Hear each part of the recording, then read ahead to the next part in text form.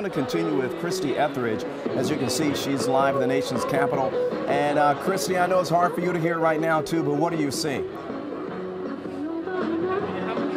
I see a sea of people. That's what I see. We're expecting as many as 500,000 people, 500,000 people to be here in D.C. for this march, and it feels like we're going to reach that number and relatively quickly. Let's see if I can give you a little perspective here.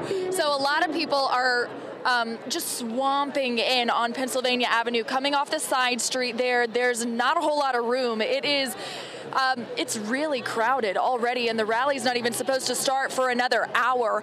But check this out. You see from sidewalk to sidewalk in the middle, it is completely full, and these people are trying to walk down to the Capitol building and reach the stage, which is at the very end. But it has been filling up since about 8 o'clock this morning, so I'm not sure how far they're going to get. In fact, let's walk with them for a little bit just to give you an idea of what it looks like to actually be in this crowd right now.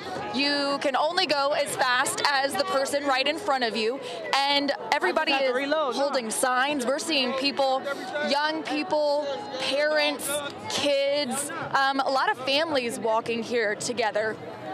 But it's incredible. I think we're going to have to wait to see how full it actually is going to get, but I think we're going to reach that 500,000 mark. A lot of people who were here for the Women's March say they're kind of comparing it to that, saying back at the Women's March a couple years ago, they could barely walk, let alone move and actually march. But the good thing is, even when the performers, even when the speakers hit stage and when the musical performers are up on stage, they've got these big screens. Actually, you can see one right down there posted up along Pennsylvania Avenue, and these huge speakers, which is why it's so loud and so hard to hear.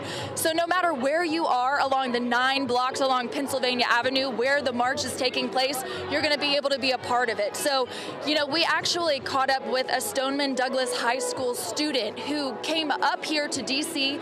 even though a march is happening in Parkland, Florida, because he felt like it was so important for him to be here. And he is wearing some very special items on his clothing, a pin for a bandmate who was killed in the shooting, and specialized shoes for a friend who was killed in the shooting. Take a listen from him.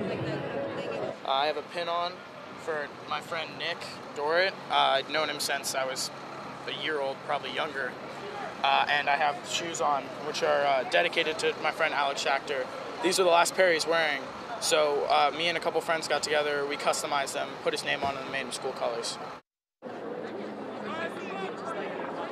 Pretty special. He said it was almost indescribable seeing everybody out here, especially when he saw people wearing shirts that say MSD Strong or Douglas Strong, and they don't even go to the school. So he feels overwhelmed, he told me, just by the outpouring of support that what happened at his school inspired this entire event, which now could make history here in Washington, D.C. Back to you guys in the studio. All right, Christie, thanks a lot.